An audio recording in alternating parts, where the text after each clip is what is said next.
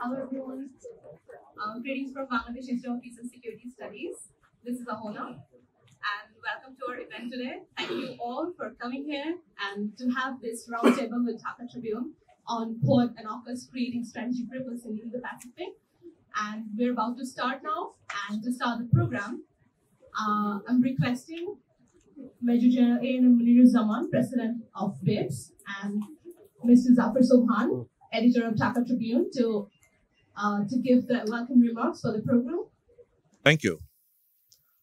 And first of all, Excellencies, distinguished participants, ladies and gentlemen, it is my distinct pleasure to welcome you this afternoon to this discussion meeting and session on Quad and AUKUS. Needless to say that the strategic landscape is changing rapidly. Fundamental shifts are taking place in the strategic landscape, particularly in the Indo-Pacific region. So therefore, BIPSS is partnering with Dhaka Tribune to discuss on some of the key strategic issues, and this will be a series that we will do every month.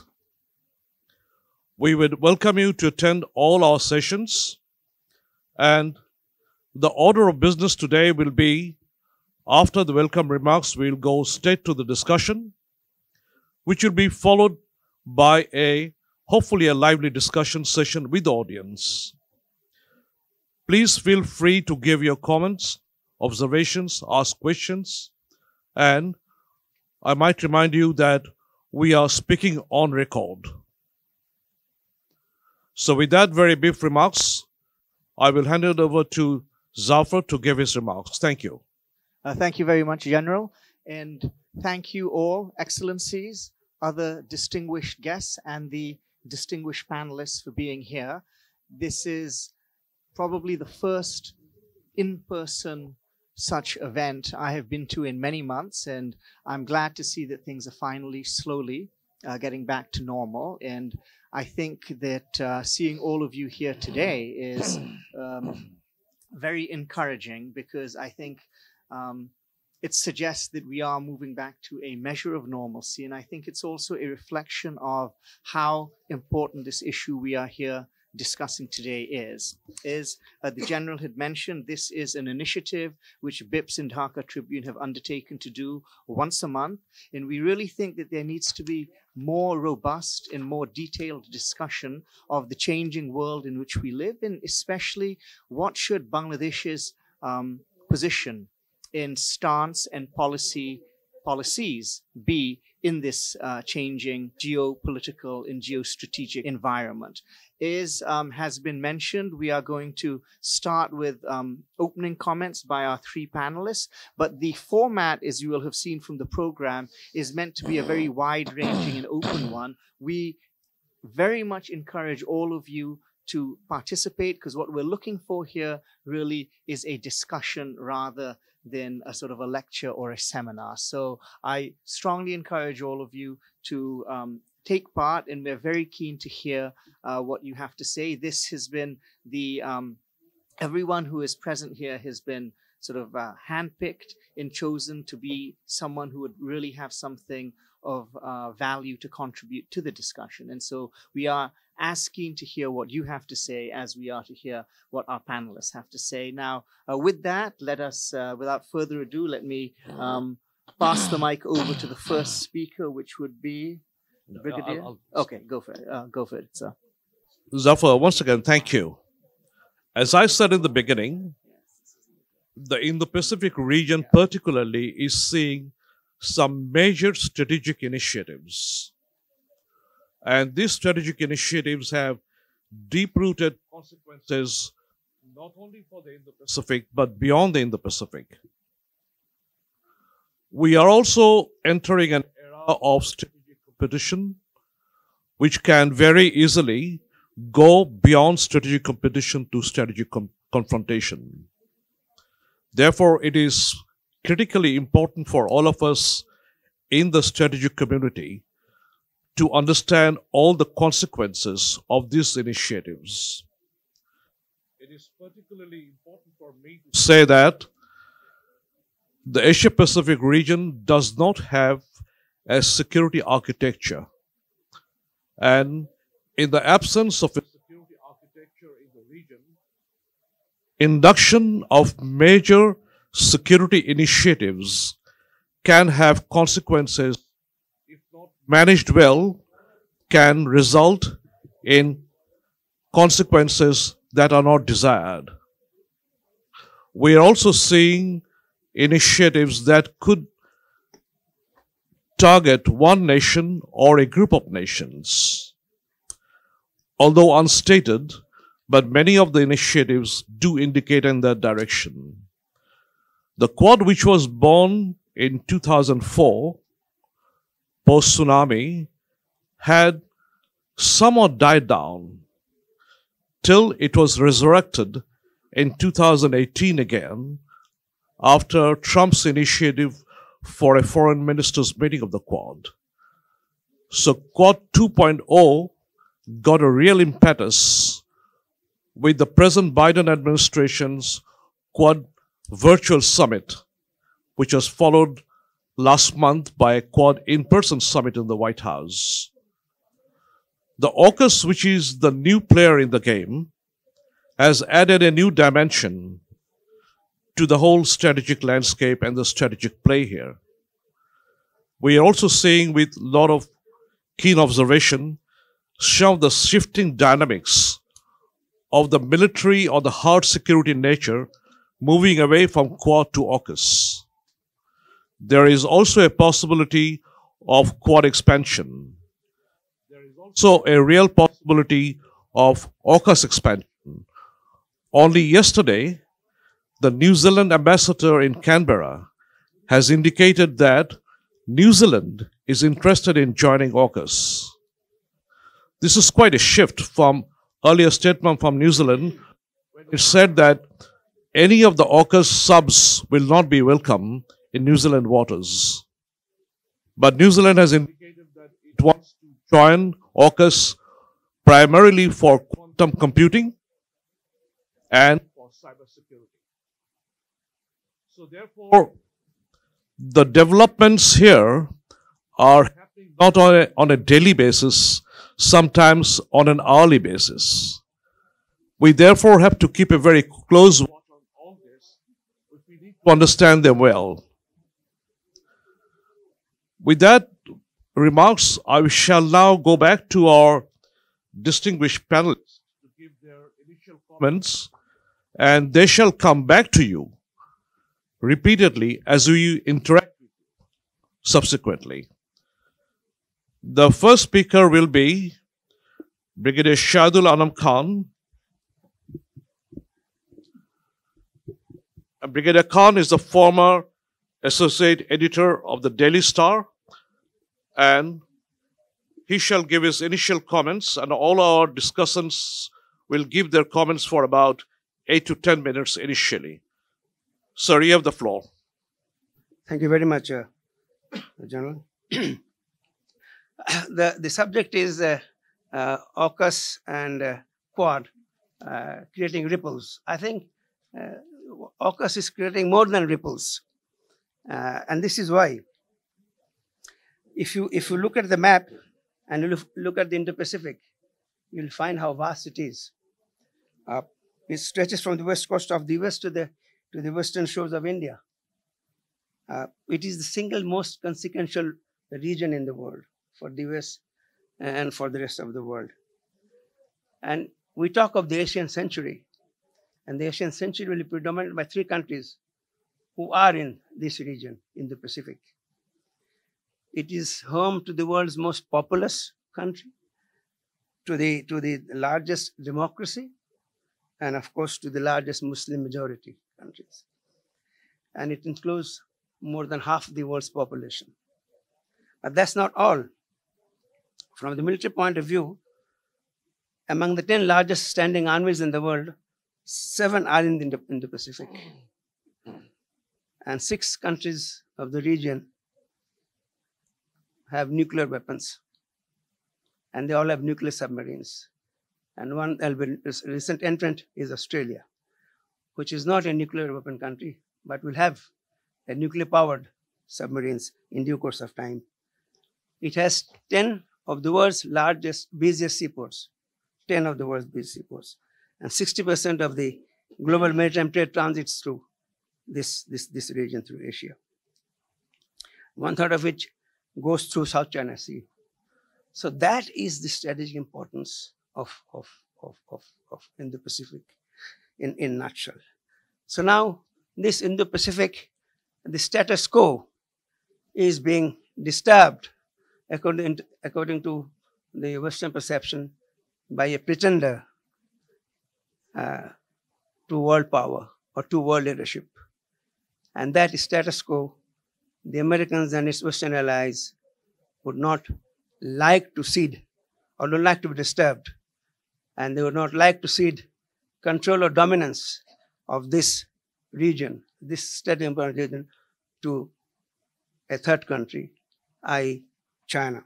So that is why the Quad and the AUKUS as a consequence. So my remit today is to discuss about the military aspect of AUKUS, talk about the maritime strategy of AUKUS and the security ramifications, as well as the implications in the region of AUKUS. Now, as I was referring to, the AUKUS is a consequence of a perceived threat. You may take issue with me, of a power which is assuming great predominance, China. So AUKUS is focused towards China, and there is no doubt about it. The primary reason is that China has grown leaps and bounds insofar as its naval expansion is concerned. It's very true, because China, in number of ships, has overtaken US in number only. So the number of men of war that China has at this moment in its arsenal is more. But don't be misled by number only. In terms of technology, in terms of ability to deliver weapons and weapon load, America is far, far, far ahead. In fact, America possesses 9 times more the power to deliver strategic missiles than China. US has 9,000, China has 1,000 tubes. But at the moment, the US force in Indo-Pacific, or US Indo-Pacific Command, has 200 aircraft, 2,000 aircraft, 200 ships and submarines. All US submarines are nuclear powered. Only 8 Chinese submarines are nuclear powered. And one of the most troubling aspect, or most troubling issue for the US and its allies is the Belt and Road Initiative, where they see the enlargement of the Chinese footprints well beyond the shore. So at one point in time, China had neither the intention nor the means for power projection. Later on, perhaps 30, 40 years ago, it perhaps developed an intention, but didn't have the means. It has the intention and now trying to achieve the means. So that is the change in this scenario. Munir has given the background of Quad, but Quad is actually a quasi-military. It's a quasi-military military arrangement, whose leitmotif is to counter China. But till 2019, there was a lot of ambiguity about Quad. But come 1st of June 2019, all ambiguity was removed, and therefore, what was sort of articulated was much more than what we were given to believe before 2019, of Quad being a very innocuous arrangement where the intention is to keep the Indo-Pacific free and open, and following sort of rule-based arrangement, a rule-based regime, and that freedom of navigation would be uninterrupted. That was all removed. All doubts were removed that it was not so innocuous as it was made out to be, because what, in short, the paper spelled out was that US and its allies were out there to achieve peace through strength. Peace through strength, implying effective deterrence, need be to have joint forces to be prepared to deploy forward, and of course, it wanted to have a networked security architecture. These are all in black and white. So therefore, this became more than a quasi-defense arrangement. In short, that was Quad. What happened to AUKUS? And why AUKUS now? There is no ambiguity that it is a defense treaty. No ambiguity that the target is one country. It is the most significant, I think, to my mind, most significant arrangement, treaty arrangement since 1949, when NATO was established. It was not unexpected because, Quad led up to AUKUS. The only problem was that India perhaps was not willing to join this bandwagon. India didn't want to be seen as openly anti-China, and therefore US and Australia, of course, Australia had its own compulsion. In fact, Australia was the main motivator of AUKUS, that something beyond Quad had to be organized. Australia had its own strategic compulsion requirement because it was under tremendous pressure from China, diplomatically as well as militarily, as I said, the naval buildup. So the appraisal of their strategic requirements suggested that a trilateral arrangement was a better option, and Quad replaced to them. Quad sort of AUKUS was one alternative. Of course, along with Australian interest, there is also the innate interest of the US to keep and maintain its military-industrial complex. And over the ages since 1949, you will see that behind all this American involvement in world affairs, in conflicts, in all other issues, one of the driving force was to keep the military industrial complex intact. In fact, if I quote you the figures, MIC accounts for more than 60% of the total US manufacturing industry. So therefore, after the US, after the fall of the breakup of the Soviet Union, you had Iraq, you had terrorism, you had Afghanistan, and then after that unmitigated disaster in Afghanistan, you have China as the main threat. So one of the sort of 1 minute, 60 seconds. I'll use 120 seconds. What will happen is Australia will become the 7th nation in the world to have nuclear powered submarine. But not only that, there will be technology sharing also, including quantum technology as well as artificial intelligence. Don't ask me what quantum technology is because I don't know what it is, but it is a very high-sounding technology. This mobile is a quantum technology, for example. Yes. So, what is the maritime strategy for the AUKUS? Maritime strategy. You see, this AUKUS sounds to me like the Delian League. You recall the Delian League in 478, 479 against the Persians, led by the Athenians. They said, "You come together. I'll use our navy to protect you. You give us the protection money." So now you have the modern day Delian League, replaced Iranians by China and Athens, US. So that it seems to me, but it's a very weak analogy. But their SSN investment in SSN reflects their maritime strategy. What best to dominate the Pacific with a vast water mass than sea crafts. But sea crafts are not safe. Surface crafts are not safe. The submarines are safer for various reasons, and I'll go into that. One of the important reasons is that surface crafts cannot access some parts of South China Sea. That's one of the very telling compulsions. Is safer. So that is basically the maritime strategy. Do not cede authority of the Indo-Pacific to China. Come what may, they will not. The preponderance of Indo-Pacific will be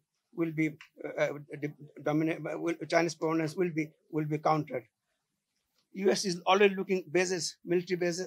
They have already have bases in Australia, but they're looking for submarine bases in Australia. So what will be the implications? I'll go very quickly. The implications are, and I'll sort of explicate on it, and as the question answer session.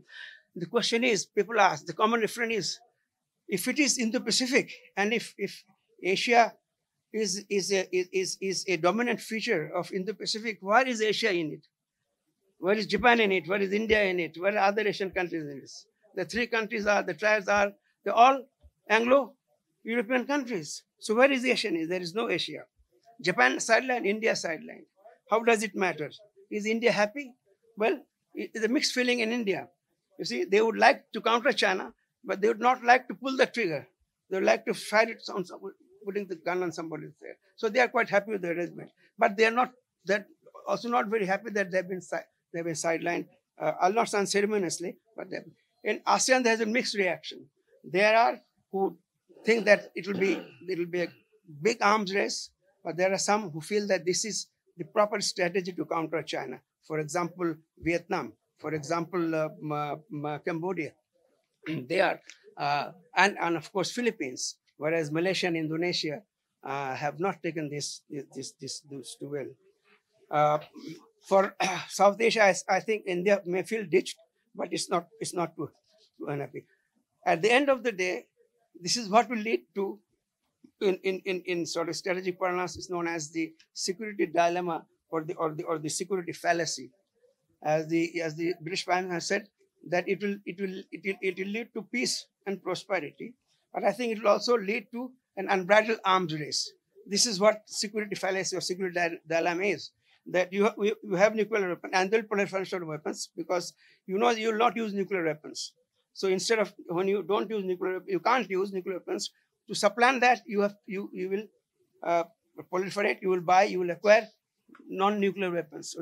So this will give a spiral growth of illicit weapons. And when you have unbridled growth of legal weapons, a good part of it goes to the illicit market. So I think there will be both a profession of legal and illegal.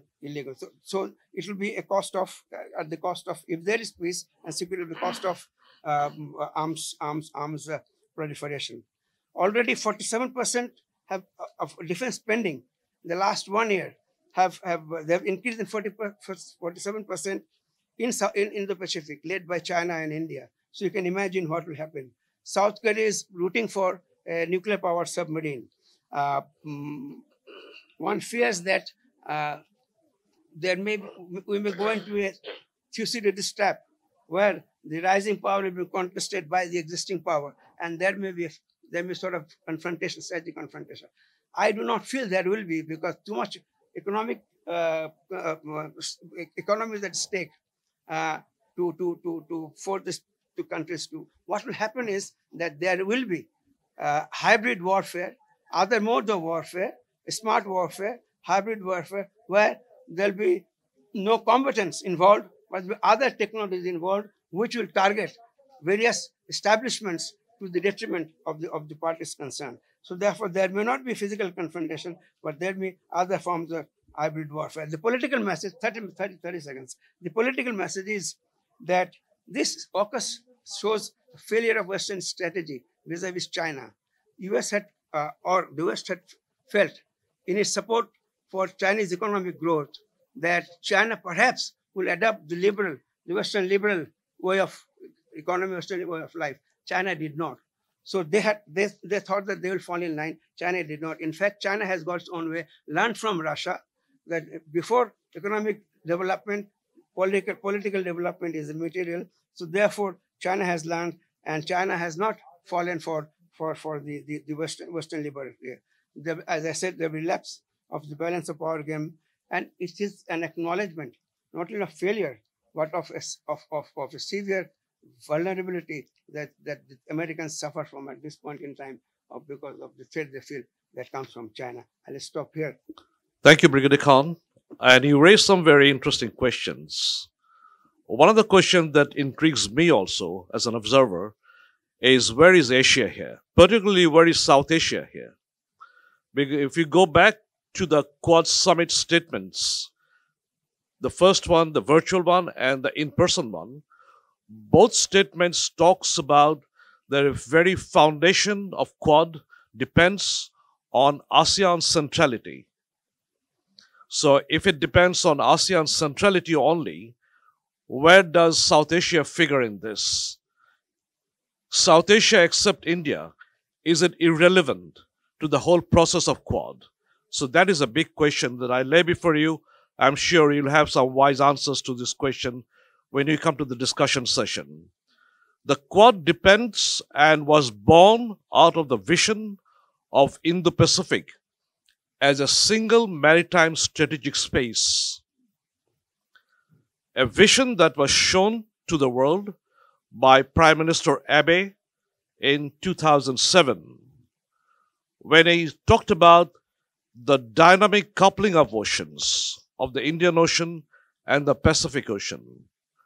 This is also the vision of confluence of nations, of seas and oceans, that together forms into a dynamic strategic space. And that is a space that is now being battled between powers in the West and powers elsewhere. We don't state the names, but we know who it is. So it is a strategic game that is developing and rapidly developing. We need to understand this very carefully. Our next speaker is very competent to give us comments on these issues that we raise, and is Mr. Touhid Hossain, a career diplomat, a former foreign secretary of the government of Bangladesh. Touhid, you have the floor for 10 minutes. Thank you. Firstly, these are my own understanding of things.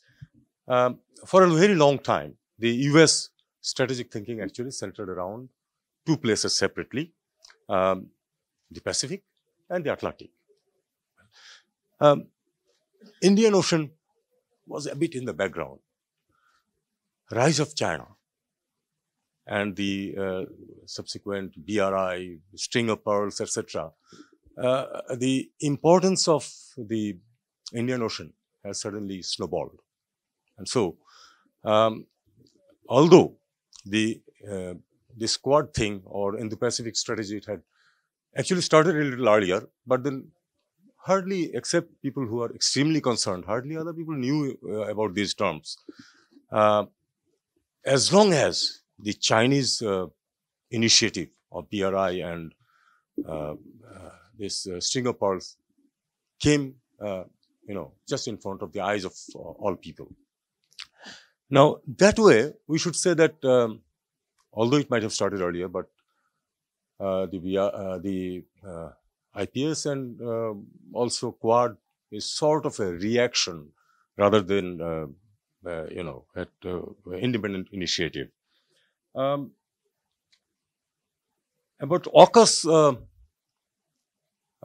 excuse me for using the term, but I think it's sort of a white English speakers, part of a white English speakers group who understand each other much better than the Asians or, Africans, etc., etc. And to my mind, at least in the shape that it is today, AUKUS, in spite of the, nuclear submarines going to Australia, is not going to, as it is, going to change the strategic scenario very greatly, because these three countries, in any case, they had been pretty close all the time. And if one was in danger, the other would have come up to help them anyway. But of course, as my previous speaker had said, and also General Munir has pointed out, that where is Asia? as long as Asia is not coming,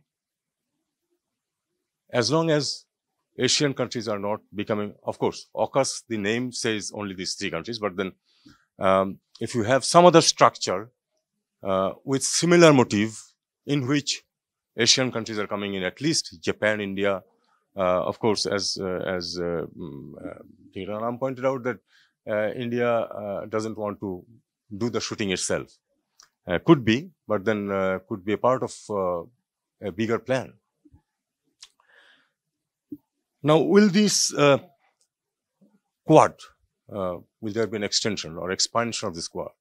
There is definitely an effort by the US to expand this Quad. We know that last year, in October, it's almost a year now, Stephen Biegun had made a visit to this area. And there was a very interesting thing that he met our minister and state minister, and then there are absolutely contradictory statements about what had transpired between them. Our minister said that no, he has not mentioned about Quad. And he said that, well, he did mention about Quad. I would rather believe him in this respect, because there was no other reason for him to rush to this place at that time when his regime was nearing the end. Of course, he did mention about Quad, which means that definitely the US wants an expansion of the Quad. Of course, there has been the issue of centrality of the ASEAN, but ASEAN, I don't think that the nations of ASEAN, they share the same interests. There is a big difference in among the interests of those who are literal of the South China Sea and those who are not. We have seen that in many cases where there is a hue and cry among the literal South China Sea literal states, the countries of ASEAN which do not have are not literal of the South China Sea, they rather prefer to keep quiet, not to displease China, etc., etc. So that is always there. One question could arise that would Bangladesh perhaps join the Quad? For the moment, it has not. We know because Stephen Biegun has definitely proposed, and the response from Bangladesh was definitely not positive. But you never know. There could be a situation in which, if a choice had to be made, Bangladesh could join, but in the present and in very near future, I don't think that is going to happen.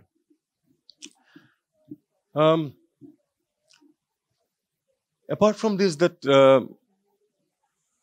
we also have this, apart from the South China Sea littoral states, we have this special relation between China and Myanmar, which we must also take into consideration. Myanmar is part of ASEAN, but it definitely is not going to join anything that could be inimical to the Chinese interests, because Chinese and Myanmar interests are very strongly intertwined. And Myanmar gives China the access to the Indian Ocean, direct access to Indian Ocean, thereby, in the Chinese perspective, reducing the over-dependence on the Malacca Strait to a great extent, and that will remain a very important consideration for both these countries. The AUKUS initiative, as we have already seen, that it has disturbed a little bit the US-Europe relationship. In the first place, the French were furious because they lost a huge deal, and which was virtually, taken over by the 2 English speakers. And then, in fact, Germany has also supported, I do not speak of other countries, but Germany has also supported the position of France and was not very happy about the way it was done. Basically, it concerned a submarine deal, but then it has much larger ramifications, as we have already heard from the earlier speaker. What can be the possible fallouts on the non-proliferation regime? Now, I don't think that is going to be very great, because as long as Australia is not using nuclear weapons, if we look at it at the submarines, the nuclear reactor produces electricity to run the, instead of diesel generators, you have, nuclear generators. Now, nuclear generators for electricity generation, not in this context, but normally is there all over the world, including in Bangladesh, it's coming up. That way, technically, you can say that it's not affecting the proliferation regime. But then there is the question of level of, enrichment that is yet to be looked at. And I think that on this question, there will remain a debate of difference of opinions among the countries, and will not be resolved very easily. And of course, the opinion of the powerful will prevail. And some might say that it's actually contrary to the regime, anti-nuclear regime, and others will say that no, it is not. So these are the issues that will continue there. But overall, the two initiatives which came, well, again, I am saying that although the Indo-Pacific strategy is much older, but then it has become more visible only recently. And that way, AUKUS came pretty quickly in that train. So these are two things that has happened in the strategic atmosphere of Asia-Pacific, Indo-Pacific, I would say. And I'm sure that all countries, large and small, will continue to observe that what shape these initiatives take, what consequences are coming up, well, if not day to day, from time to time. And there has to be ultimately an initiative in which not only these three countries, but at least India and Japan and perhaps South Korea has to be a party to it. We don't know about Indonesia as yet, what will happen to it. Could it be under the system that AUKUS is generating, or will it actually go back to what it started earlier, the Indo-Pacific strategy? That is something that we have to see. Thank you so much. Thank you, Touhid. That was very precise. And you again raised some very interesting questions. One of the questions that I also have in my mind is the enrichment level. From my understanding, the enrichment of uranium that will be needed for the nuclear subs will be up to weapon grade. And if we are enriching up to weapon grade, at what stage we cross the threshold for non-proliferation? Or who safeguards the weapon grade uranium so that it doesn't cross the threshold? So these are a lot of unanswered questions, but then at the same time, I must say that AUKUS is evolving. It is absolutely a new concept, and it is evolving. A lot of the non-clarity that exists today would have been clarified in coming months and years. But at the same time, we must also remember that in many cases, big powers, they want to play with strategic ambiguity. So we might be in for a very long period of strategic ambiguity as it relates to AUKUS. But if we are looking for AUKUS expansion, then we have to be very careful whether it becomes inclusive of Asian powers or become non-inclusive.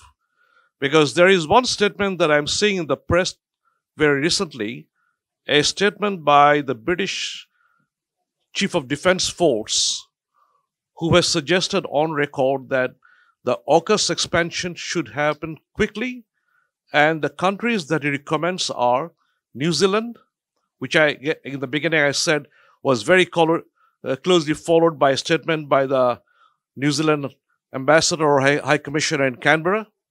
And the other two countries that he mentions are Canada and Japan. So our Indian friends are not going to be happy because it'll be the only Quad country which will be left out of AUKUS.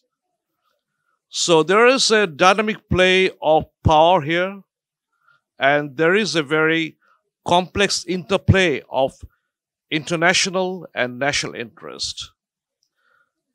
Before I hand over to the next speaker, the other question that I lay before you for the discussion period, AUKUS is all about deterrence.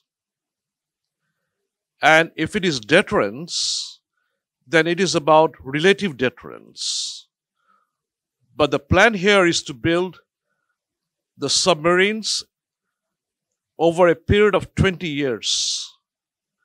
So if it takes 20 years to build the X number of submarines that is in the contract, what will be the change of relative deterrence of the power for which it is intended? Because we have already seen last week that China has tested a hypersonic missile, which has grossly alarmed the Americans and the West. So over a 20 years period, whether the deterrence that is intended can be achieved or not, that is a very big question I lay before you. So there are a lot of unanswered questions here. And you are the best judges to answer those questions when we come back to you for the discussion session. With that, then our next speaker is going to be Parvez Karim Abbasi from the East West University. Thank you, sir. So I'm Parvez Karim Abbasi, but I would like to share that I'm feeling a bit jittery because after 3 titans in a row and a very elegant man of letters introducing us, I feel that I would not be up to the task. Let me give you a brief outline of how I'm going to present. A teacher never forgets his tricks. Number 1, what is the geoeconomic rationale for AUKUS? So that's number 1. Number 2, how is it going to impact ASEAN, trade, economy-wise? Number 3, what would be the future trends in terms of the coming conflict/cooperation/strategic ambiguity between China and US? And the 4th question, which is on everyone's mind, how is it going to impact Bangladesh? So these are the 4 things we'll try to send out, 2.5 minutes. First and foremost, a lot has been said about US-Chinese strategic competition. In my mind, it's almost similar to the rise of Germany before First World War, when there were group formations, right? So you had the Entente Cordiale and you had the Triple Alliance. And again, this was also a case of deterrence building. So what we have right now in AUKUS is a case of sub-regional bloc formation. Regional, that's Quad. But AUKUS is a more flexible approach. It is not, what would I say, a knee-jerk reaction. Why so? Let me elaborate. What was the timing of AUKUS? Just probably 2 weeks after American withdrawal from Afghanistan.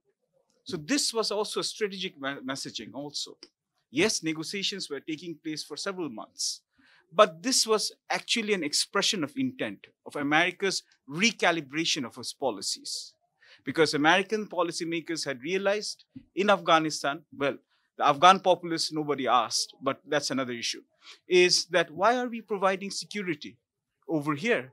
Because again, which are the countries which will benefit by American involvement in Afghanistan? Iran, China, Russia to a certain extent, and of course, you also have Pakistan.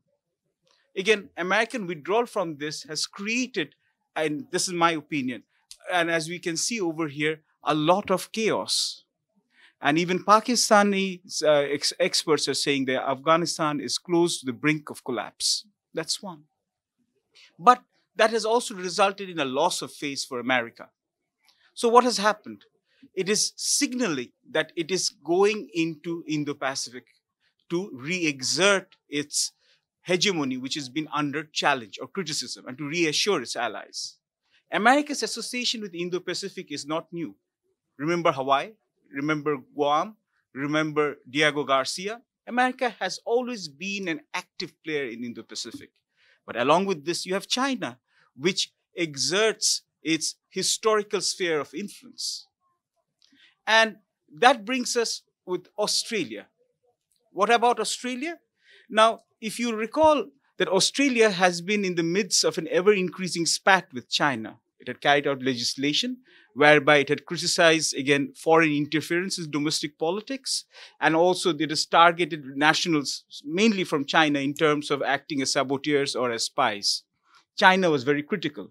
what we had over there was unofficial sanctions on Australian export of coal, LNG, barley, and rare earth materials. Australia is estimated to lose about 6.6 to 12.2 billion Australian dollars. China has not imposed sanctions, unofficial ones. Australia was in need of greater security. Yes, it is ironic that Australia was dependent on China for its robust growth. But then, when again the Chinese were showing increased sensitivity to criticism, this was when Australia moved out. So, what did we see? They again abandoned the deal that they had come up with the French government, especially to the Naval group, where the French government has a large stake over there. And I believe they were about in the process of importing 12 short-fin Barracuda submarines, the diesel ones. And what have they moved on to? Now, primarily, the submarines that have been already talked about very elegantly over here, usually it's either the Astute class from Britain or the Virginia class of submarines, nuclear submarines from USA. And where will be the central staging location? HMS Sterling, which is located in Perth, the naval base. And this is going to give them greater depth and greater duration. And this is one reason why Australia has welcomed this kind of maritime protection. And Chinese Navy, the plans, their ever-expanding footprint has also threatened and intimidated many of the ASEAN members. And of course, we are talking about quantum sharing, quantum computing. We are talking about cybersecurity, technology sharing. So it is a very holistic platform.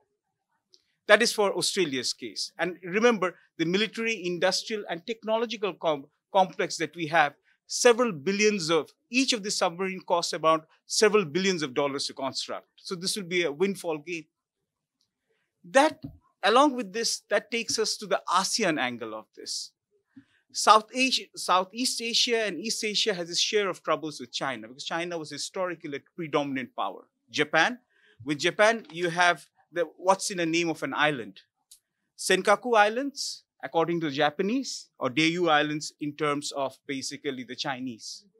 In terms of South China Sea, again, the 9-dash line, and again, the allegations of many of the Southeast Asian nations about the Chinese actually going for terraforming over here, artificially constructing islands and building militias. I'm just mentioning two sides. I have no side to pick over here. Apart from this, you also had the recent row with South Korea in terms of the third missile crisis, where they were actually the greater, and see, each of these countries, whether it's Japan, whether it's South Korea, whether it's the ASEAN countries, are increasingly dependent on China for trade and investment. So Chinese geo-economic clout has increased. This is the fundamental thing that one has to take into account. And whereas even within ASEAN, they split. Cambodia and Laos are increasingly going with greater Chinese involvement. Brunei, and for that matter, Philippines, Duterte has done a flip. They are increasingly openly, enthusiastically supporting greater American and British involvement over here. And along with this, Indonesia, Malaysia, they are showing, they have protested the Australians, but they're okay with the final security provider, which is the United States of America. Vietnam is also quietly welcoming this, but they have greater ties with the Chinese. Along with this, the French have left in a huff, but they're not going to go away. They have 2.2 million people within the Indo-Pacific region over the overseas territories. They have 7,000 soldiers over there. They have nuclear-powered submarines over there too. So, and what we saw in recent times is President Biden trying to reach out to the French, President Macron, and we will see greater French involvement over here. As for Great Britain moving away from European Union and striking its own deal, I think Great Britain became great because it acted on its own. And as a result, what has happened is it would not have formed a colonial empire if it had gone with continental Europe. It is time to find its own bearings. Again, that is for Great Britain to find out and history to actually see which way it goes. Coming over here, what will happen in recent times? Or we will increasingly see greater competition between US and China. Though we are talking about whether there will be a conflict between Taiwan, but that's, America has unofficially drawn a line in the sand The Chinese are going to always use a salami slicing technique, and they try to impose pressure on them, but there will not be active confrontation. But there will always be a threat of war. But what is more likely is a sundering over of the global supply chain. Because already, along with the Blue Dot Network, what America is trying to come up with is a less dependent on China or Sino-centric supply chain is trying to move away from it. Increasingly, countries like India are also moving into that direction. While China is coming up with a less West-centric supply chain over here.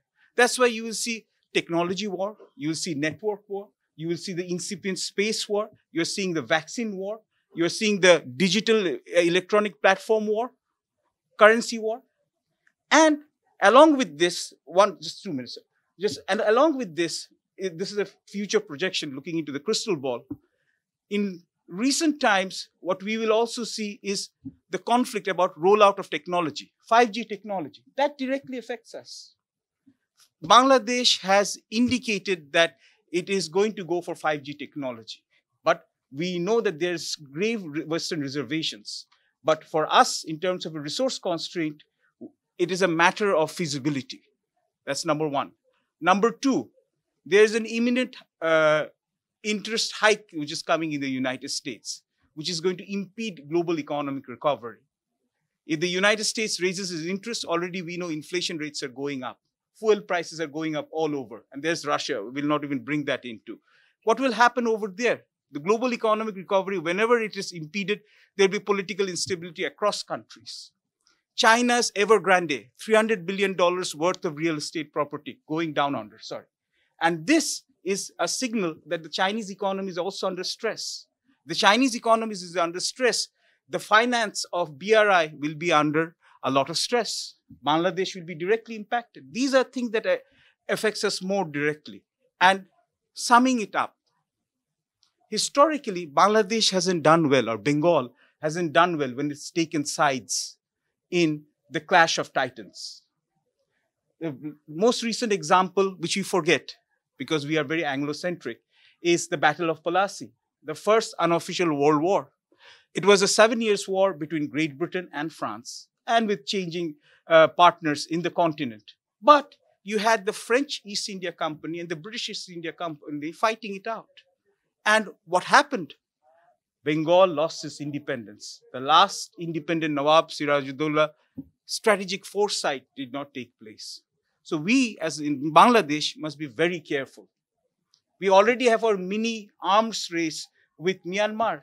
We have bought 2 submarines. They have got 2 submarines. What will happen over here? We are dealing with diesel class.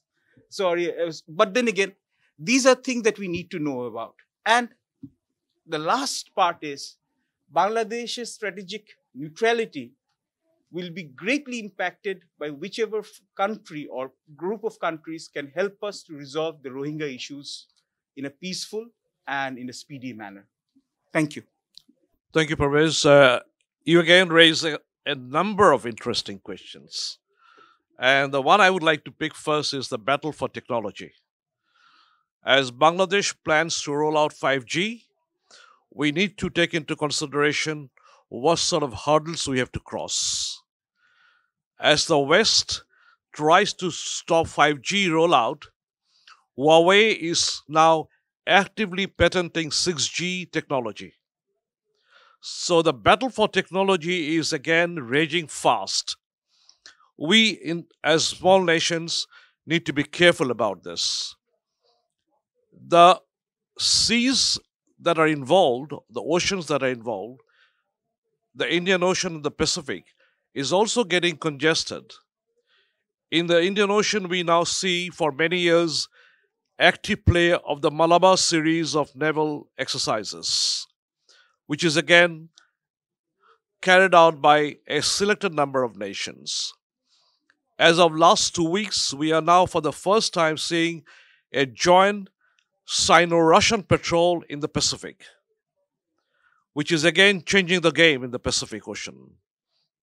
We will be seeing a robust presence of the French, as Parvez has rightly mentioned, because the French consider themselves a resident Asian power because of their territories and of their citizens and the presence of their soldiers in the Asia-Pacific region.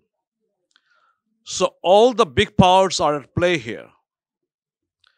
What we need to take note of that, Bangladesh, though a small geographical entity, but the 7th largest nation in the world. So we have a definite role to play as an Asian power, as an Indian Ocean littoral state, and as a strategic key player in the Bay of Bengal. So that is the reason that we have to be an active player in the game, so that we are not left out, we are not trampled by others. With that cautionary note, I will now open the floor for your questions and comments. Please feel free to give your observations, comments, or ask questions. While asking question, you might direct it to one of our speakers, or it may be to the whole panel. We have the first question from Mr. Shamsher Mobin Chaudhary. I will introduce him. He is the former Foreign Secretary of Government of Bangladesh. Thank you, Colonel Munir, and I think from all the members of the panels, we have heard very interesting and indeed thought-provoking comments. Military alliances are nothing new, especially since the Second World War. So let's hope we are not creating a fear-mongering just because AUKUS has come into existence.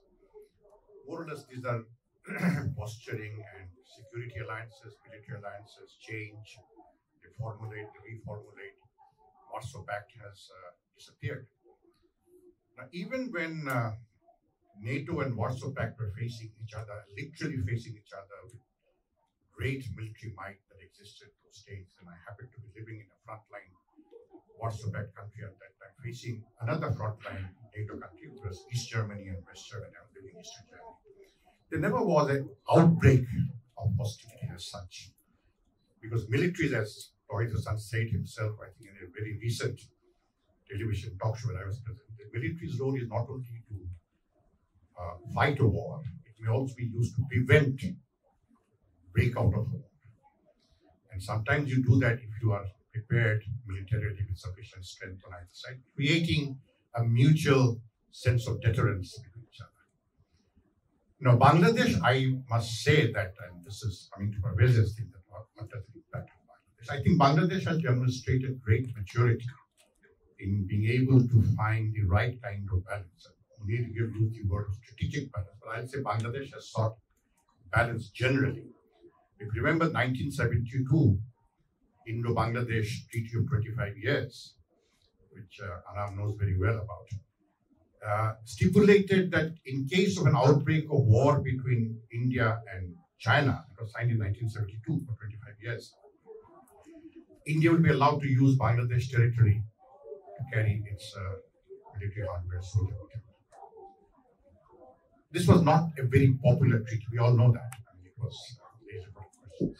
In 1997, the daughter of the Prime Minister who signed that treaty did not renew it, which showed that we want to stay out of any potential conflict between India and China.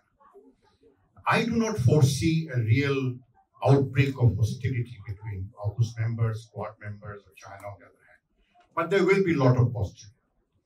So without sounding alarmist about it, and I would go back to the question that all of you have asked at that, and all of you have said, and Munir, I think, said it also very categorically, that Bangladesh has earned for itself a place in the larger Asian theater today. We are a player of consequence. We have demonstrated ourselves to be a responsible neighbor. We are in the IOR with Australia, Japan, and all that. We have very close relationship with Japan, China, India, Australia, most certainly. So I would say that Bangladesh should wait and watch, not get alarmed by it. I'm sure the ASEAN countries will not have a unified stand on this. They will have various stand on this. I saw no reason for India to get too upset that it is being quote-unquote left out of AUKUS. Neither would be Japan. So let us observe where it moves. Australia, the US, and the United Kingdom, all of them have very strong relationship with Bangladesh. They also know where Bangladesh stands.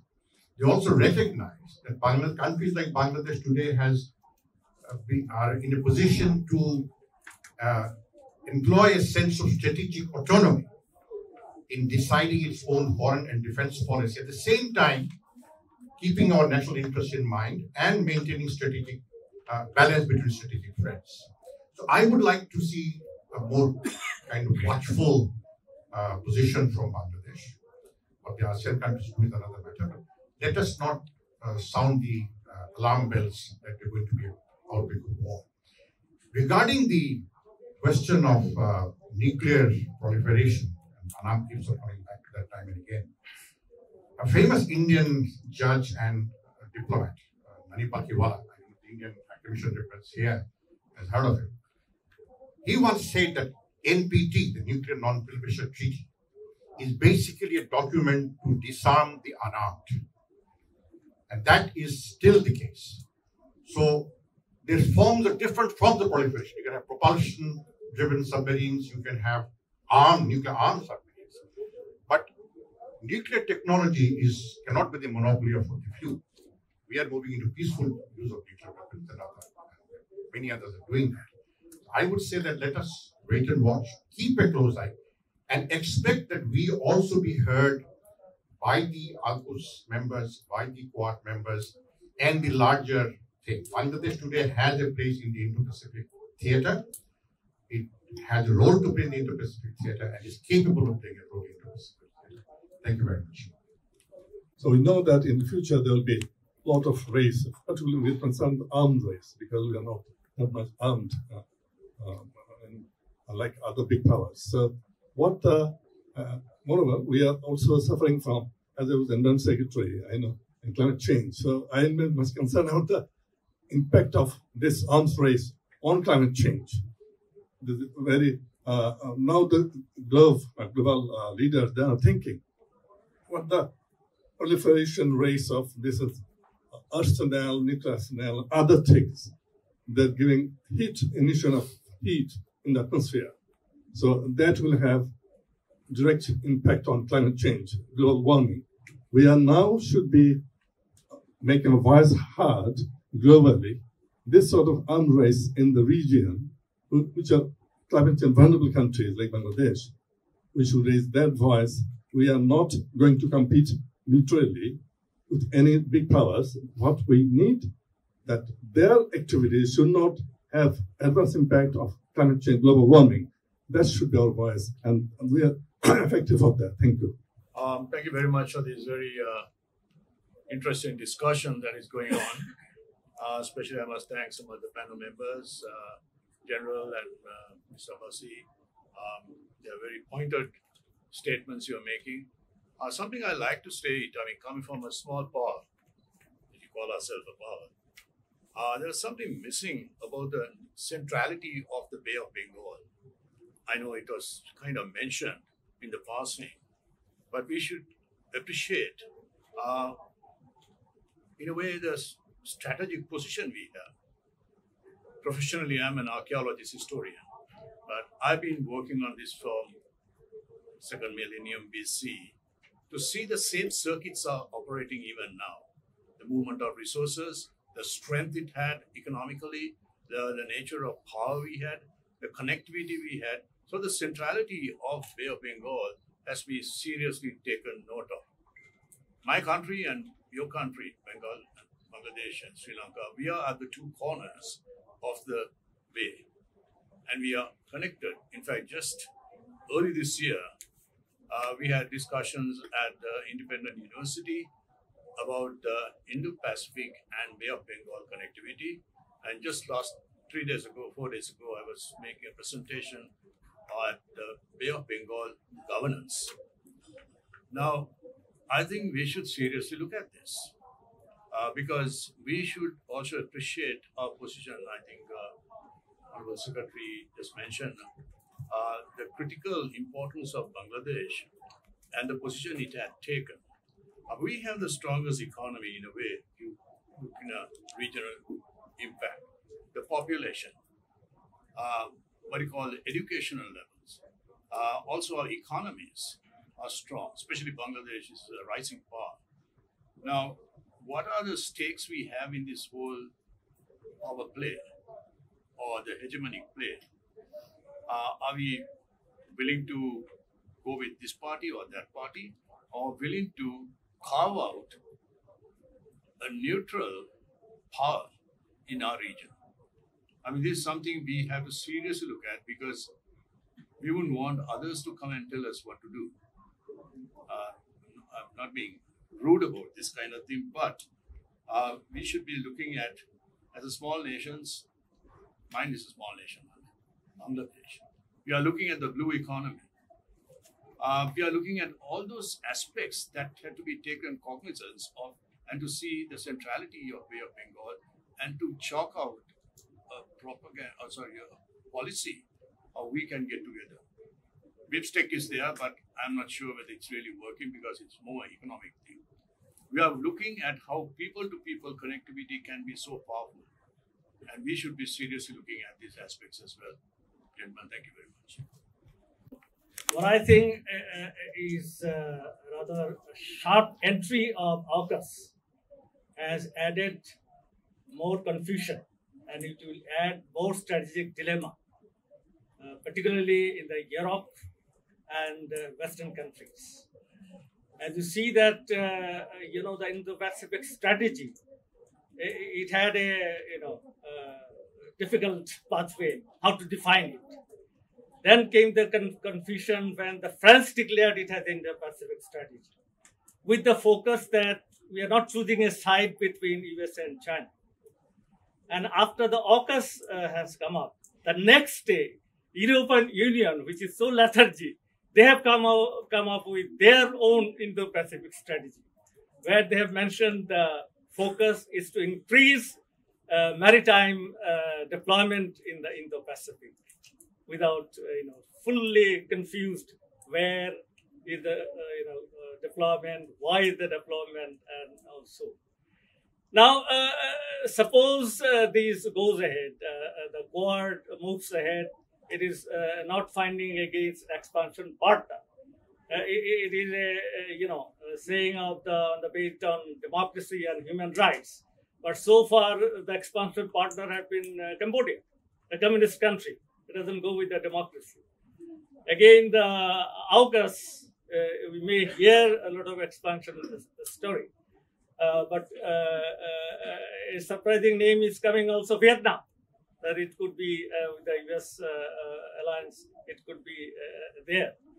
So whatever happens now, what I come to see is that nobody says that China is my enemy except for US. We have conflicting situation. Otherwise, in Quad, you say that all the three members, other than USA, they never mentioned China. The AUKUS, it has not mentioned China. But whatever happens, China reacts very violently. That creates another confusion. Now, what does the panel think when this Quad has to get more momentum, as the America is moving to the Indo-Pacific, or rather it has to move because it has withdrawn. It has lost its ground in losing its ground in the Middle East and Afghanistan, all this area. So, the Biden wants to say now the prosperous Indo-Pacific. He has little shifted from the free and open inclusive Indo-Pacific. Is the earlier pivot Asia or the rebalancing strategy of Obama is moving towards that. Now, if the Quad has to move, if the AUKUS has to move, now they have to come in this single maritime space. So here the question comes, what will happen? How they are going to interact with each other, the Quad and AUKUS. In normal wisdom, it says that they have to be complementary because they belong to the same group or same security perception. But the problem is that Munir has mentioned that Asia Pacific doesn't have a security architecture. And now is the situation where earlier USA has to be the security underwriter for Asia. It is no more the security underwriter. Rather, it doesn't want to be a security underwriter because it wants alliance, it wants burden sharing. It's on payment. So that's the area. So all this coming together, and China, as it reacts against them for its own purpose. What does the panel think if this converging situation take place? How this will take place between China, AUKUS, and Quad? How this will happen? Now, my comment about the Indian Ocean, High Commissioner of Long Excellency has mentioned a very good point. Now, in the whole discussion, Indian Ocean hardly has come. Asia is not there. Yeah, coming. The Asia is not there. Indian Ocean hardly we have mentioned, and rather Asia is not there. So, in a way, it's a great game scenario where the great game players, they choose a target and they fix their thing. I hope you know it that already Indian Ocean is not at the middle bay. Already without any talk or without any thing going on them, it is the most militarized ocean in the world. More than 180 naval ships is being patrolled in the Indian Ocean right now. Now think about the impact when the European lethargic European Union has also said that we are going for the maritime deployment. And Germany is already sending ships. UK, with this global Britain role, it has sent 2 ships, also the aircraft carrier. Now, with this, you see, when you move to the South China Sea, you have a difficult situation. You will be severely challenged by China. So, whatever marshalling point, that's to the Indian Ocean. That is the here. So, whatever the influence thing is going to happen, I think that's on the Indian Ocean littoral. There comes our vulnerability. We'll be under intense pressure in this upcoming, nuclear or non-nuclear proliferation and the arms race, and particularly the influence building of this power. The Indian Ocean littorals will be in serious issue. And Bay of Bengal being the littoral of the ASEAN. The ASEAN is the central of everything.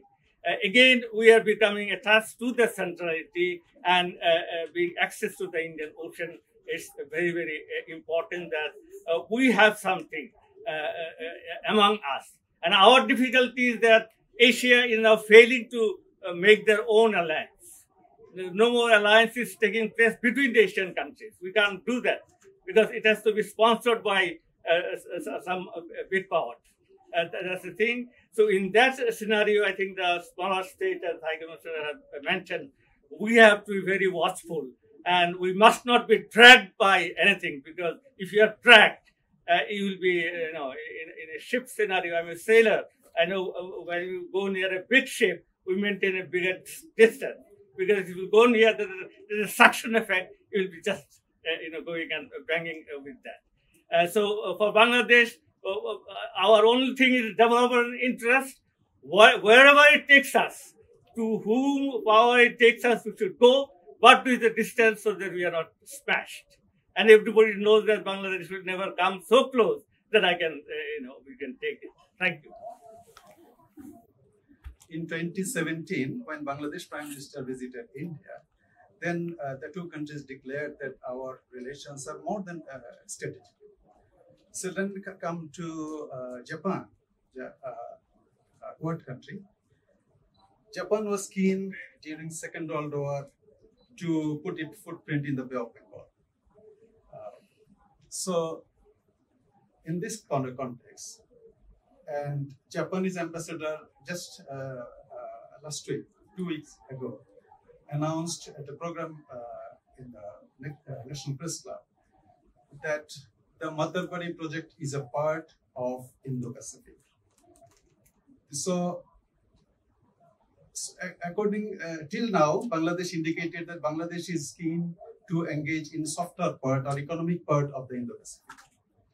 So do you think that Bangladesh has gone already out of balance, allowing a Quad country knowingly or unknowingly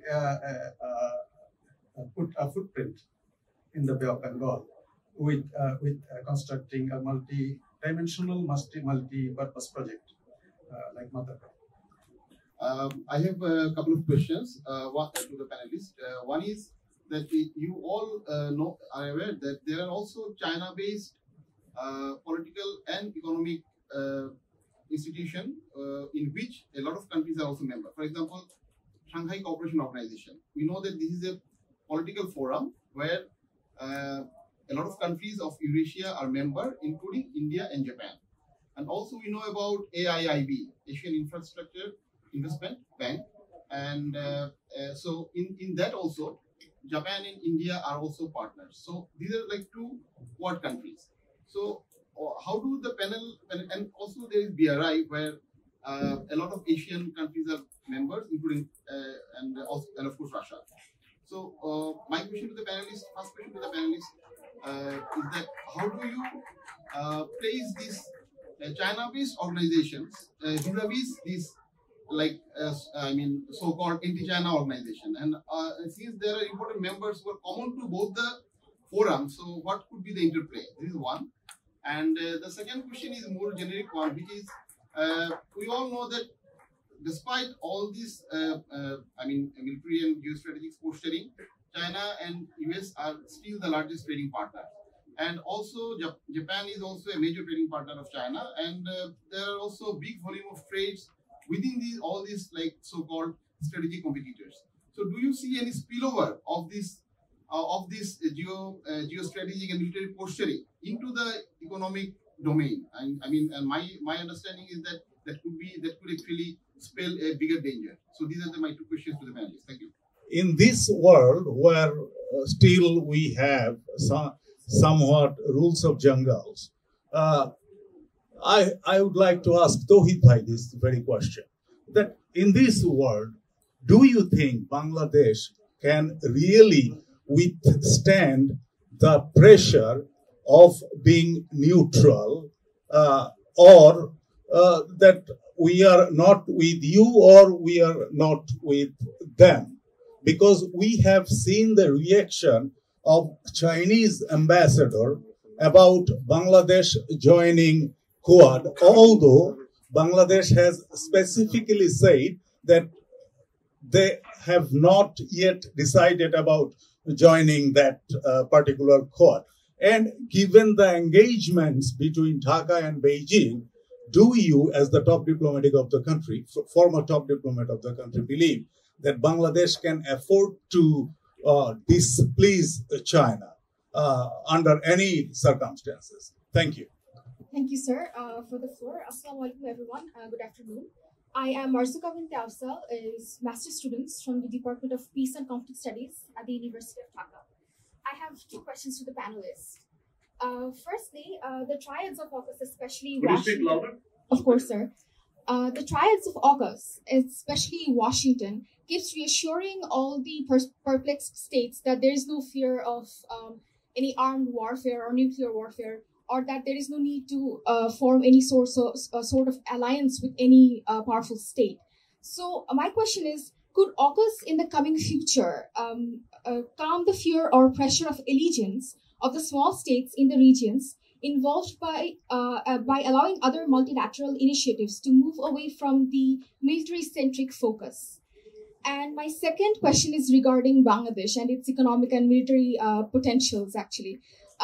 Considering how the Australia-Bangladesh Trade and Investment Framework Arrangement, TIFA, was signed at the same time as AUKUS was launched, and between the trade between two countries, Australia and Bangladesh, has increased by 50%, I think, in 2019. Is there any potential for Bangladesh to gain anything at all in this regards, especially when it comes to military gains, perhaps? Thank you. Thank you. We'll take one more question is in this round and then go back to our speakers and we'll come back to you again. Can I see the hand in the rear, please? Yes, sir, you have the floor. Shubham. I'm a fourth year at the University of California, Riverside, studying political science and economics, and I'm also a research intern at the Institute. So, sir, I have two questions. So the first question is, so the Quadrilateral Security Dialogue's recent joint statement only briefly mentioned about the Southern Asian region. They particularly talked about Afghanistan. So my understanding would be they would want to talk about countering violent extremism. So in your expert opinion, how do you think the Quad, or I don't think AUKUS can, but like how the Quad countries can actually engage in violent extremism or countering that in our subcontinent?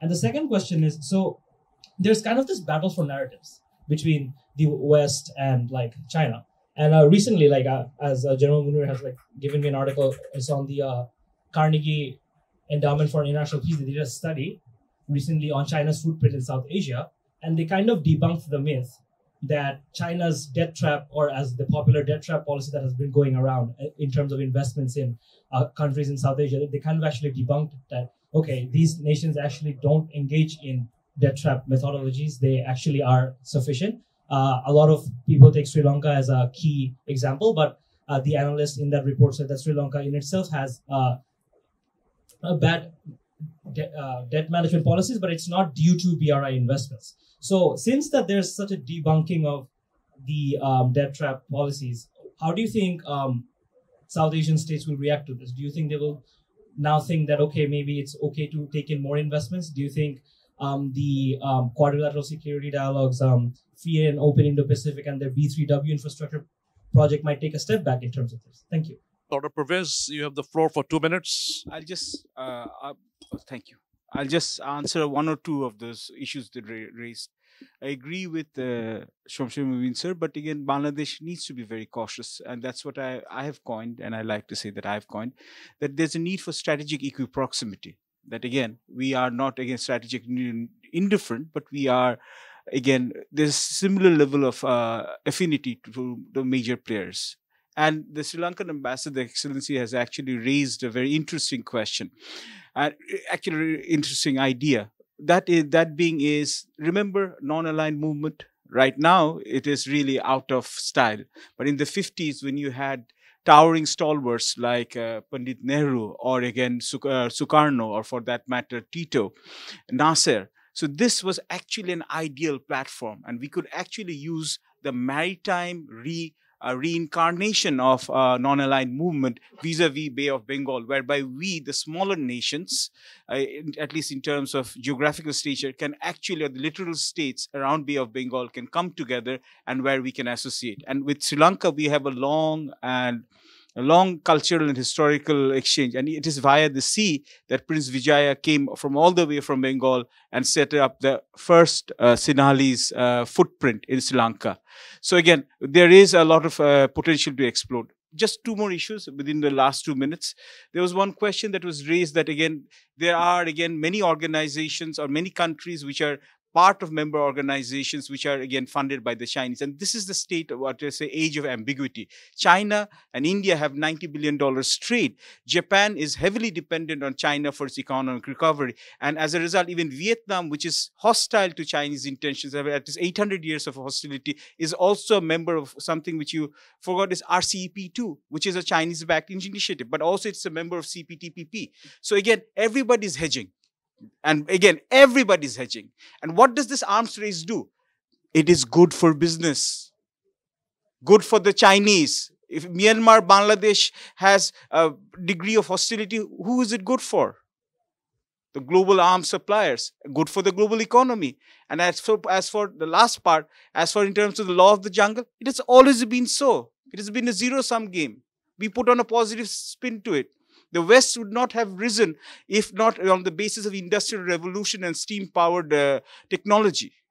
That's how the West dominated us. Now China is reversing the trend, and as a result, you will have obviously a backlash. This is expected.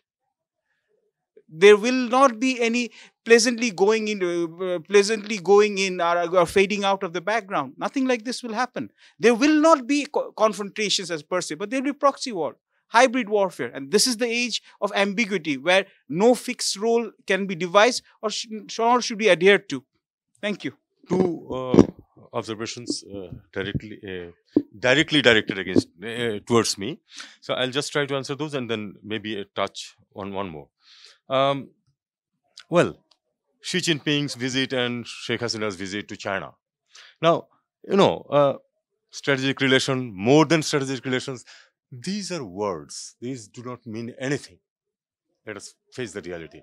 These are pleasant words which are exchanged during visits, but the reality may often be different because interests come first, and for the interest of one, it can always go back on what had been said. Matarbari, now in the Indo-Pacific strategy, it's not only military. So it also has the economic components, and when actually we are invited to join into it, the Americans tried to insist that no, it's not military, it's basically for economy, etc., etc. also. So if Japanese ambassador has said it from that point of view, there is no problem in the Matarbari port or the project being a part of the Indo-Pacific strategy, but definitely it is not going to be if Bangladesh ever, theoretically speaking, if ever decides to be a part of the Indo-Pacific strategy in the military context, then it can have a military connotation. Otherwise, this is a port which will be used for economic and other purposes. The second question that was asked was about the pressure of remaining neutral. You see, there is pressure of remaining neutral and also the pressure of joining one side.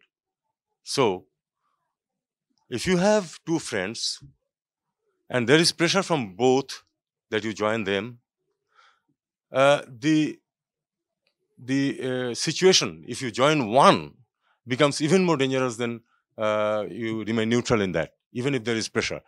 So, in the context of India, particularly in India and China, Bangladesh will have to and is remaining neutral. There is no other way because we have vital interests in both countries. So we have to remain neutral, whether it displeases someone or one of the parties, it is okay. We have to just sustain that and remain neutral. I'll just take half a minute on another issue, which is that Ambassador Shamsur Babin Chaudhuri had mentioned very rightly that there will be, these posturings and all, but there won't be conflicts. I personally believe that these posturings will not lead to a direct conflict. But there is one historical problem here. The problem is that, let us look forward 20, 30, 50 years. Now, is there going to be a passing of the baton in the domination in the world? There's a lot of questions here involved. Is the US on retreat? Apparently it is, in some respects at least, in some places at least. It was defeated in, it was defeated in Vietnam. It has been defeated in Afghanistan. Well, a defeat doesn't always mean that the behemoth becomes completely neutralized. But then, if the US is in retreat and China is definitely on the advance, there is no doubt about that. And if a time comes when the baton of dominance is to pass from one hand to the other, historically, this has never happened peacefully, except after the Second World War, when the dominant position that was held by Britain was gradually handed over to the US. But that was because both these were on the same side. It was possible because of this. Had they been on adversarial positions, it would not have been so easy. And I have an apprehension that in future, when the time comes, this transition may not be very peaceful. Thank you. Thank you very much. I think we should we all acknowledge the fact that Indo-Pacific is not a singular construct. It is comprised of many important regions and areas. And one of those is the Bay of Bengal. And the Bay of Bengal connects the Indian Ocean and the Pacific Ocean. So I think within the Pacific, I think Bay of Bengal is central. And any power, any country, any group of countries chooses to ignore Bay of Bengal will do so at its own peril. The question is whether the members of the countries that form the Bay of Bengal region or situated in the Bay of Bengal region realize how important they are and whether they're willing to play their cards right. Unfortunately, there is dissonance in the Bay of Bengal area. Unfortunately, it is to be one region at one point in time, but there is sort of a wall of idea that we can work together and we can sort of cohere and make policies that are beneficial to the and good for the common development of the countries are lost on us, unfortunately. But Bay of Bengal is central, as is the Indian Ocean, because of the fact that I have mentioned. I think we should acknowledge the fact that time has come for China, of the US, to acknowledge that China is becoming a world power. Acknowledge and live with it. The more you try to prevent China from emerging and playing its own role, the more will you create a situation that will be detrimental to a balanced, equitable, egalitarian, peaceful growth of this region. Because if it is the Asian century, it will be led by China, it will be led by Japan, and it will be led by India. Two of them are in sort of have hostile, not hostile, but they are at a variance in many issues. Japan and India vis-a-vis China. But then the fact that China deserves to take its place in the Committee of Nations as a leader, and China has already surpassed USA in dollar terms, purchasing power parity terms, GDP. So that is in 2014, 7 years ago. It is growing. It is going to have in terms of numbers the largest navy. Its reach in terms of strategic reach of its weapons is intercontinental. Look at its hypersonic MIRV capabilities, where it can target multiple targets after entry after re-entry into from outer space. So therefore, we need to acknowledge this. AUKUS is nothing new. I think it is an old new arrangement. If you remember, I'm forgetting it. There's a 25 years agreement between there's a 25 years agreement between US and Australia. Some sort of a security clause. Huh? Not AUKUS. No, that is separate. AUKUS is separate. There is a 25 years Australian-US agreement. I'm forgetting. Sorry, it's between my mind. So it's perhaps an old new arrangement. Perhaps more sort of focused, because this is since 1949. This is the first treaty that targets a particular country. I mean, it doesn't say China, but you look at the articulations, you look at the nuanced statements, you look at the statements of the British Foreign Minister talking about China's rise. So there is no ambiguity as to what is against. I don't think US is on the retreat, or it will be ever on the retreat. But I think US is suffering from a feeling of vulnerability.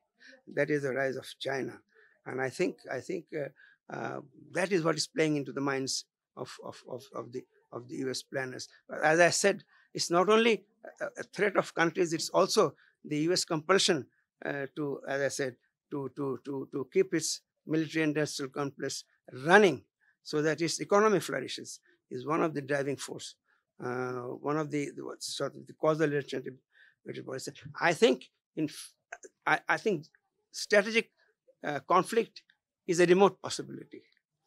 As they say, businessmen of the world will prevent the Third World War. Economy drives policies and foreign policies, and businessmen will prevent a conflagration between countries, either regional or global. So I think on this hopeful note, I'll end here. Thank you. We will be ending soon. So is there any last minute question that you have? Okay, I see one hand, two hands. I will first go to Dr. Shasha. Can I say it's a pleasure to be invited to this gathering, and I should introduce myself. My name is Shahedul. I'm First Secretary Political at the Australian High Commission. I've been in Dhaka since January this year, and I've loved every minute of it, even during the lockdown, and it's been wonderful to meet people, be invited to events like this, and it's great to be here today. So I just thought I'd say a few comments on the, as you might expect, a few comments on the topics at hand. So Australia is, of course, an Indo-Pacific country. We have an Indo-Pacific lens, an Indo-Pacific vision of the world. We're surrounded by three oceans. We have the Indian Ocean on our west, the Pacific Ocean on our east, and the Southern Ocean on our south. It is how we see the world. And of course, there are many different Indo-Pacific visions around the world. I should say we are neighbours with Bangladesh in the Indo-Pacific, and we are very good friends with Bangladesh. I might mention that regard that we, of course, greatly respect Bangladesh's independent foreign policy, and we would never ask Bangladesh to take any sides. Our vision for the Indo-Pacific is one that is open, resilient, and inclusive. It's underpinned by rules, norms, and respect for the sovereignty of all states, large and small states. And our national interests, Australia's national interests, are tied to the stability and prosperity of the Indo-Pacific. The future of the Indo-Pacific, as people have mentioned, has global ramifications. And I should mention, as one of the speakers has said, there are, of course, many perspectives of the Indo-Pacific. Australia has one, the US has another, the EU has one. There are many perspectives. That is fine. We are happy. We are perfectly happy with that. There is not just one vision of the Indo-Pacific. But the reason why the Indo-Pacific has gained greater attention and why we are here today is that there are some real challenges emerging. They have emerged and may grow larger. There's great power competition in the Indo-Pacific. The rules, norms, and institutions are increasingly under pressure. There is increasing tension over territorial claims. There are cyber attacks becoming more frequent and sophisticated. Disinformation and foreign interference is being used to manipulate societies, and economic coercion is on the rise. Now, the Indo-Pacific is a centre of strategic competition, and that is completely understandable. Different states have different interests, and we understand that. Some competition is inevitable, and it can be uncomfortable. But Australia wants to cooperate with all countries in the Indo-Pacific to secure a more stable and prosperous regime. I should say our vision for the Indo-Pacific is, and this is what drives everything we're trying to do, is where the sovereignty of all countries is respected, regardless of their size or their power. And this is what we're seeking to promote through our strategies. If I turn to AUKUS, people have mentioned AUKUS and described it in some detail. It is, of course, a trilateral technology sharing partnership among three very old friends. The Australia-UK relationship is probably one of the oldest, and certainly we have a very long-standing friendship and relationship with the US. And of course, we judged recently, after assessing the strategic environment, that it has deteriorated much more rapidly than we even considered in 2016 in our Defence White Paper. Military modernisation is occurring at an unprecedented rate, and capabilities are rapidly advancing. And it was after this assessment that we decided to explore undertake investigations that eventually led to the decision to seek to acquire nuclear-powered submarines. It should be noted, we see AUKUS as definitely complementing Australia's other partnerships. Definitely the Quad, ASEAN, the five power defence arrangements, and the Five Eyes. It's definitely a complementary arrangement. Yesterday, people may have seen that Australia and ASEAN agreed on establishing a comprehensive strategic partnership.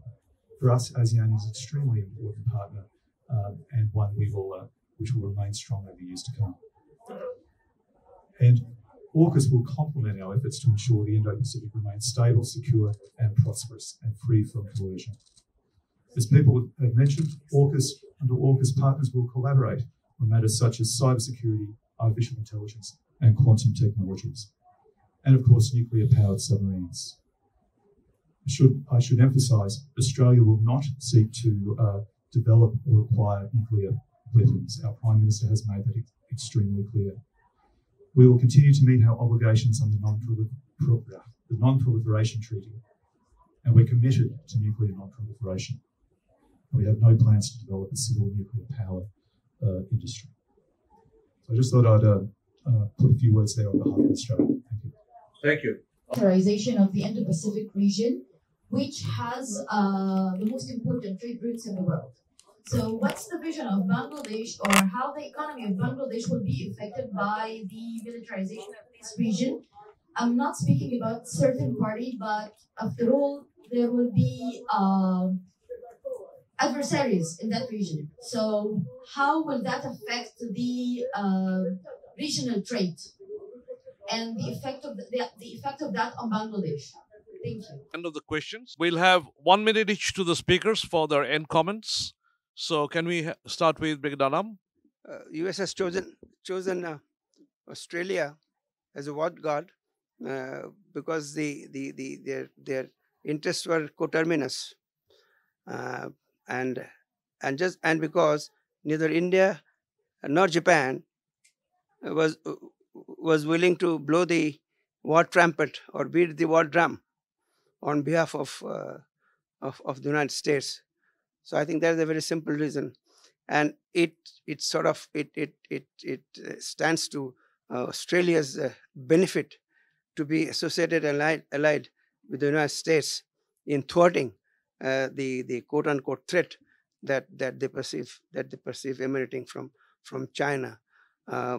So basically, and the question about the trade routes being the conflict in this region, I think he can answer better than me, but I can say that an import economy like Bangladesh, if the trades are disrupted, you're in trouble. Very simple. Just two questions.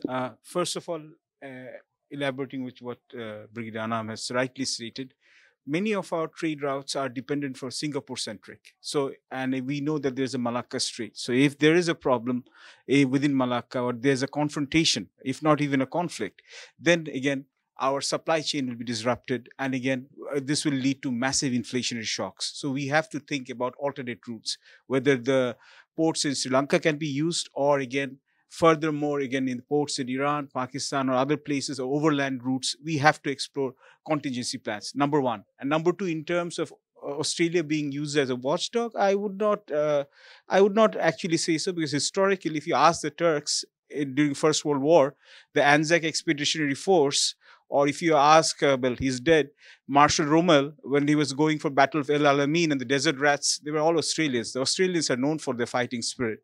And again, they have immense contribution for this. And so Australia is also a very natural constituent, and it is now identifying more itself with Asia as a whole. So this is also a recalibration of its policy. So this is a natural outcome of this.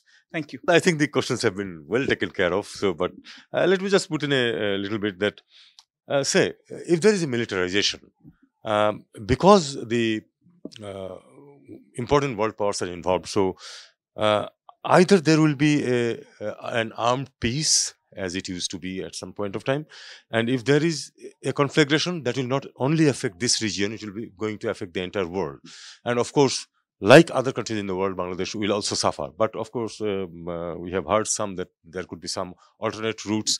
But for example, if we have a lot of, just as we have now, if we have a lot of things to import from China, the port in, say, in Sri Lanka may not be of much use because it has to come from China up to Sri Lanka first. And here comes the question of the importance of Myanmar, as we have been insisting that for China, Myanmar is extremely important, and paradoxically, trade-wise, it might even become important for us because that might become the route for our important imports from China. Thank you.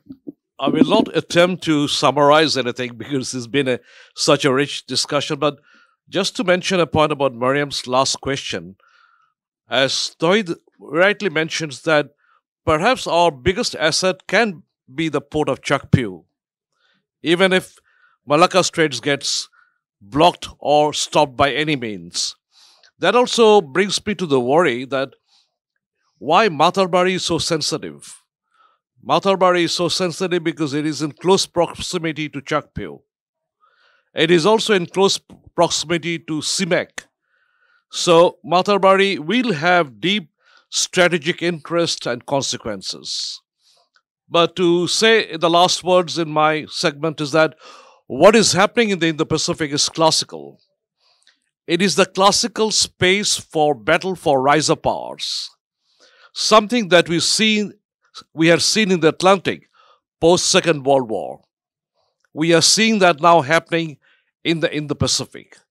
But my hope is that the so-called new Cold War probably will not go hot because there is much at stake here. And nations are much more mature. But we should all be prepared for other forms of warfare. My apprehension is that we will see more warfare in the gray zones, for example. We have to watch our gray zones, then we should watch more than our borders now. And new forms of hybrid warfare are coming. So therefore, the battle space will move to other domains than the classical military battles. And as a small nation, but a significant strategic player, Bangladesh needs to take note of all these new developments so that we can play our rightful share. With that hope, I will now pass it back to Mr. Zafar Sobhan for the closing remarks. Thank you very much, General Munir. There's not really much I can add to what you have just said. I think that was a very eloquent closing. And I just would like to thank all three of our panelists. I would like to thank BIPSS for partnering with Dhaka Tribune on this initiative, and all of you who've taken the time to be part of what I think has been a very important initiative, a very important discussion. I should mention that we're hoping to make this a monthly joint initiative of BIPSS and Dhaka Tribune. And I think this kind of a forum, this kind of a platform where we discuss geostrategic and geopolitical issues is really much needed. I think a number of the speakers, including the panelists, have talked about how, you know, the new great game is upon us in the strategic importance of the Indo-Pacific region and what are the implications thereof for Bangladesh, because we are, as again many people have mentioned, you know, we are a significant country, maybe 7th or 8th most populous in the world right now, growing economy, strategically extremely well positioned, and we stand to gain and lose from whatever greater games are being played in the region and globally. So this is of extreme importance to us, and it's of course of extreme importance to many other countries, many of whom I see